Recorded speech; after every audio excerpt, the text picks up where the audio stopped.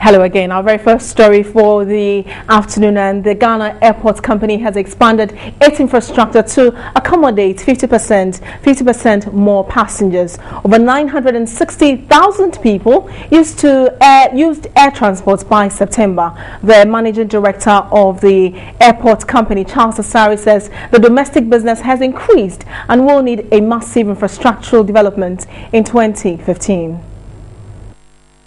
The first quarter of 2014 saw 582,339 passengers using the country's airports. International flights formed more than 65% of the numbers. Between April and June, the passengers' throughput dropped significantly to 193,749. There was a further decline in figures to 181,711 in the third quarter. It's not clear why the decline in numbers, but the outbreak of Ebola in the West African region is believed to have contributed. The Ghana Airport Company says the numbers increased during the Christmas season.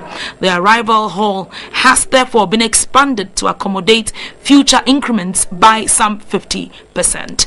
And the first phase was to get the arrival hall done for Christmas, because last Christmas was a very bad experience.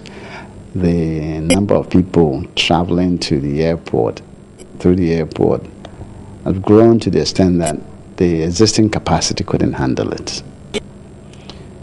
So we took the space above the former VIP parking lot to construct a terminal extension. We're moving the terminal all the way to the road edge.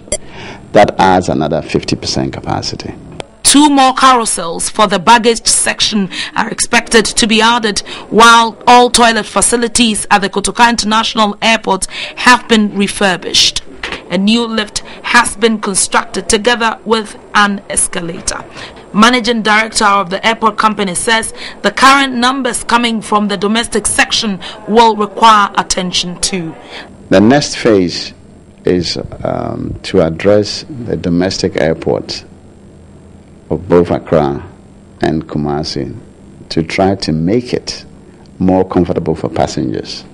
Domestic travel has boomed beyond the airport's projection.